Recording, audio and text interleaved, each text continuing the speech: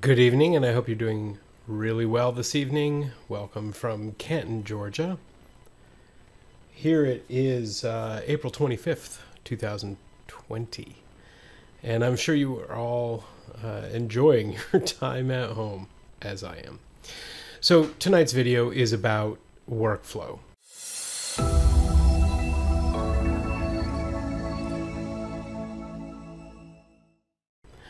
Whether you're using Studio One or Cakewalk or any other DAW, understanding your own workflow is super important. And so I want to go over just a couple of quick setup things that I do for all of my projects in both Cakewalk and Studio One, but this applies to any other DAW you might be using as well. So you can see here on my screen right now I have Cakewalk up, and then over here I also have Sonar, and in both cases I'm kind of at the start page. So on the start page, you can see I have Scratchpad 2020 for Cakewalk, and I'm going to go ahead and open that. And you'll see the same thing happening over here on Studio One, where if I say create a new song, I'm going to choose Studio One Scratchpad. I'm going to go ahead and open that up. And in both cases, I get something very similar. So in Studio One, you can see here on the left-hand side, I've got my tracks grouped into folders. So I've got my vocals, my drums and percussion, guitars and bass, and keyboards. And in each I've got them broken down in the individual channels, all color coded. Vocals, drums, guitar and bass. Go over here to Cakewalk and we see the same thing. I'm going to go ahead and get this console out of here. So you can see that we have the same thing over here. We've got the vocals grouped green, drums, guitar and bass, and some keyboards at the bottom. Both of these sets are the same, so that when I start a new project in either Cakewalk or Studio One, I always have the same set of tracks. I know I'm going to have these, at least if not all of them, most of them. I might go in and say, hey, look, I'm going to get rid of the Rhythm 1 or Rhythm 2, or in the case of Studio One, I've got Acoustic 1, Acoustic 2, Rhythm 1, Rhythm 2. I may or may not have acoustic guitar, so maybe I'll get rid of those tracks. But I'd rather have them ready to go in every single case. I'm also likely going to add some more tracks, so I might, take this backup track here, and I might duplicate it. Add some more backup vocals, that kind of a thing. Same thing in Cakewalk.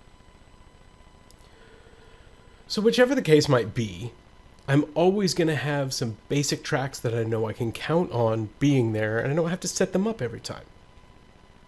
If every time I had to go in and say, I want to add a new track, and what kind of track is it going to be, and where's it going to come from, and all that, that's a hassle in the creative process. Instead, I've already got my lead vocal. I know every single time that it's going to be coming from the correct place, that it's going to be going out to the correct place. Same thing in Studio One. Now you may see some examples here where they don't look right because maybe I haven't used Cakewalk for a while. But like in Studio One as an example, you can see that I've got my input coming from the mic. And if we go over to the console, you would see that in those views we have the same sort of thing happening. So I always know what I'm going to have in these cases. Now these screens might be a little bit off in this case, which is a little ironic because of the fact that this is a workflow video, but I'm actually resizing all of this stuff because I've got a 4K screen up here. So part of that is the fact that I'm kind of shrinking all this stuff down so it's a normal screen size and not super tiny. But you can see kind of that same thing here. Here we are in Studio One. I've got my console up.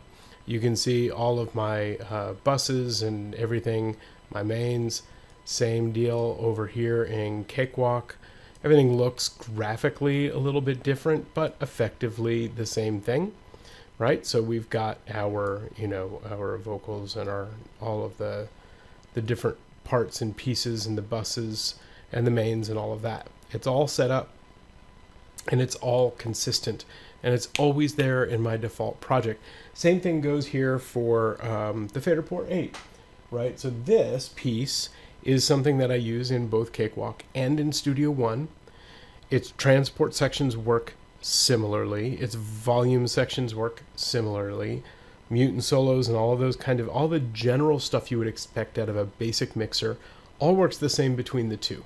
Now in Studio One, there's a little bit more depth in some of these features, but in Cakewalk, a lot of these features work on the Fader Port 8. Same thing over here on the Console 1. And again, if you look here at my Cakewalk session, you can see I have the Console 1 in every track. And if I select a track, say for example, I'm here on the Tom's track, and I turn on my Console 1, you can see there I am on the Tom's track. It works the same way in Studio One. Anytime I select a track, that's where I am. And I can go to those different tracks within Cakewalk, like on the lead vocal here, and hit the on button on my Console 1, and I go over to the lead vocal. Same thing in Studio One. That workflow is the same.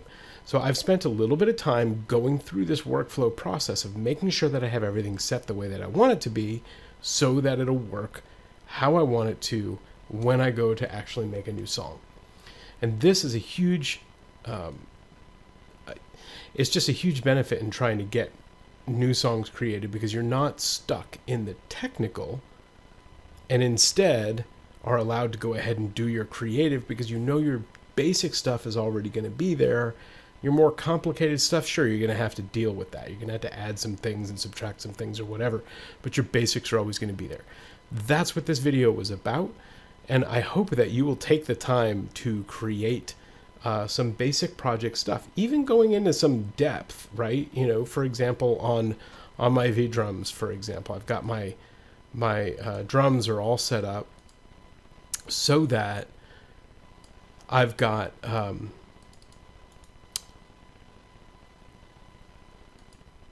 my drum maps all configured. So you can see, as an example of that, my drums are all configured here, kick all the way up through the ride for everything on my Mimic.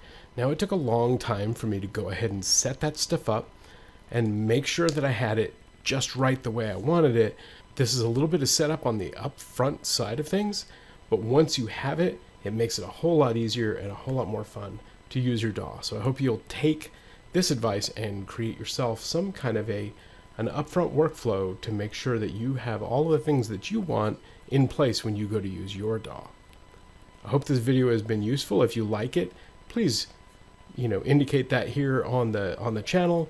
Make a reaction or a comment on the blog.